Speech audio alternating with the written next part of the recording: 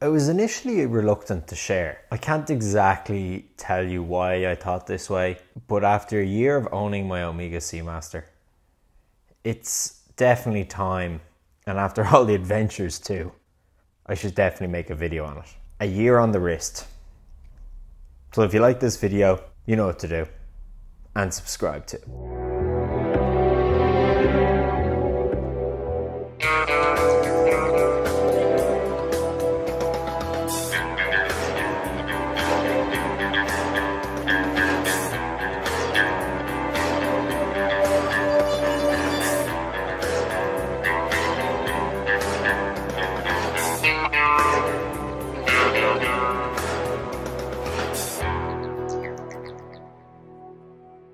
Yeah, I wear this watch a lot. Not only do I wear it every day, but as you also saw in the cut, I've worn it in these places. London, going to see No Time to Die. My walk to work, Paris, Barcelona, sick at home with COVID, Albacete, Portugal, Glenlow Abbey, Albacete again, back to London, and Sardinia. To start, why this watch? I wanted to get an Omega that represented the Bond films and that Craig era which affected me so much. In particular, the films that really stood out to me. Casino Royale and Skyfall. When it came down to it, I was between the Diver 300 and the Planet Ocean. On paper, the Diver made more sense. It's more versatile, looks like a day-to-day watch, can kind of easily move between formal and casual. But the Planet Ocean really spoke to me. And this one in particular, the Skyfall Planet Ocean. I really like the Planet Oceans. The new blue ones are really slick. Craig's James Bond wore the Planet Ocean for his first 3 films.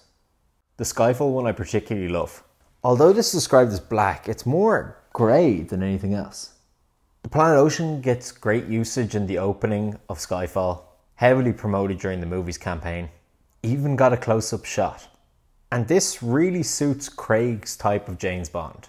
So it was settled. I went for the Omega Seamaster Planet Ocean. To be specific, this one. Reference 232-3046-2101-001. So this actually isn't the Skyfall version. This one is slightly larger than the Skyfall Omega Seamaster Planet Ocean. But for casual wear, I like a larger watch. The Skyfall one is 42mm, but this one is 45.5, so a slightly larger diameter. Although when I was sort of mulling over and going whether I should get the actual Skyfall model, I kind of pragmatically thought the Skyfall model is the Skyfall model because they made a special titanium version that they never mass produced. So some collector out there has the titanium Skyfall Planet Ocean that they only made and Craig wore for the opening in Istanbul. Pretty cool. The rest of the watches in the run were stainless steel. Let's just take this from the start. This is the box.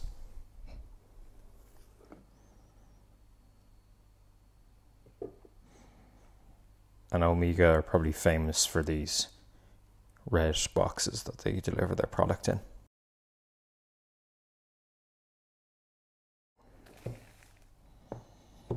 Comes with papers, obviously.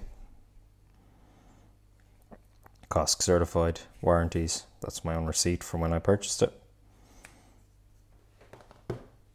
And the instructions.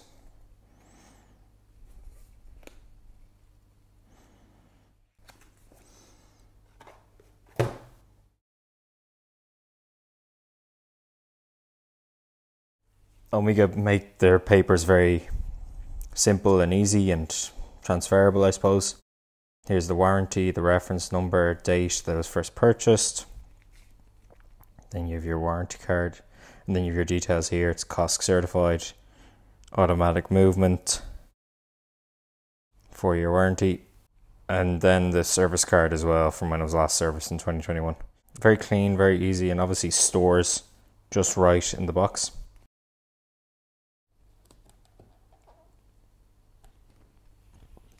Here it is, the Omega.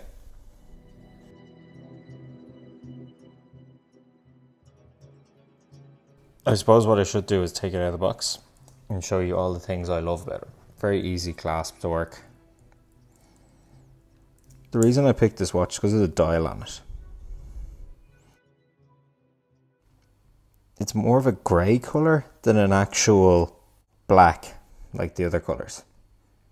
That bezel is just something else. And obviously the function of the bezel is for diving. Very Bond. So you just click it in, there's your time, and then you know how long you've been under for. My OCD viewers will go nuts if I don't fix this, so if you look closely, you can see the date window on the right hand side, saying the 1st. It is the usual things that you'd identify with an Omega diver. If you're a very serious diver, you'd use the helium escape valve. The reason for this is when you're in a pressurized tank and you're depressurizing, the glass crystal can shoot right off. So that lets it escape, and then you screw it back down.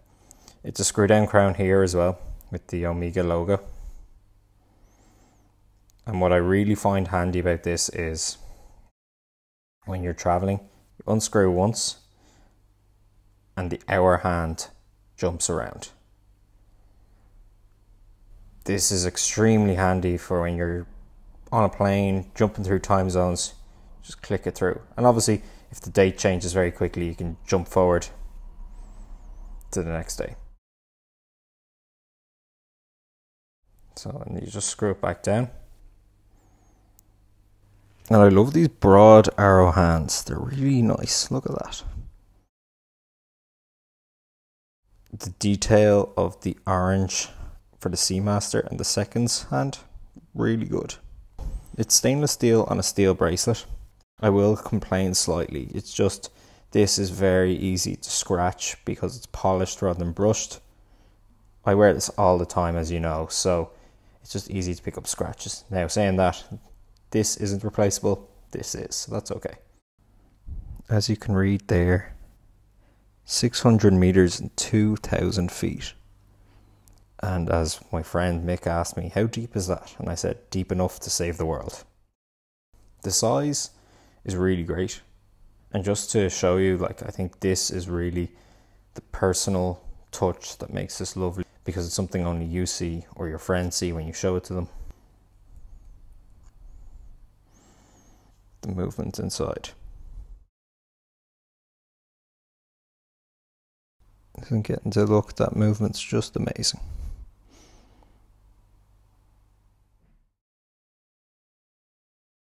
And I think what most people are interested in is the size.